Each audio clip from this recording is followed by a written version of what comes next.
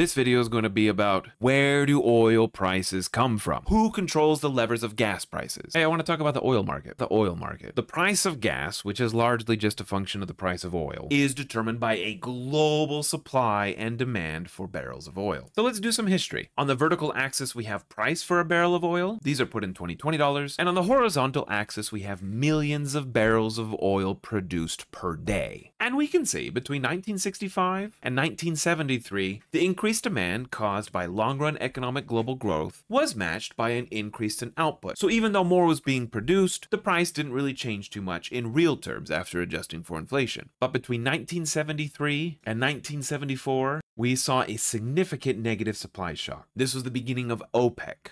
And likewise, between 1978 and 1979, we also saw a negative supply shock caused by the Iranian Revolution. Between 1979 and the early 80s, we mostly saw a negative demand shock for oil. This was caused by a severe recession. During a recession, people have less income and they'll purchase less gasoline and less oil products overall. The mid-80s is characterized by increased oil production, lowering the price of oil for all. In the late 80s into the 90s, supply was keeping up with demand, maintaining a stable oil price. This stability of increased economic demand matching an increased economic supply held till about the early 2000s. But between about 2003 and 2006, we saw a huge increase in demand. This demand was coming from three sources. Number one, China's economy was growing spectacularly. Number two, India likewise was growing. With increased growth means an increased demand for oil. The United States was experiencing a boom during this period. The SUVs became bigger and bigger, and it's not like their miles per gallon were that great either. And unfortunately, during this period, we did not shift the supply curve out to maintain the price. Therefore, the price grew dramatically, the highest we had seen in history. The financial crisis then hit in 2009, plummeting the demand, which in turn lowered the quantity and drastically lowered the price of fuel. But notice 2010, we got a recovery. And then a mere 2 years later, 2011, we see the same oil prices we did before.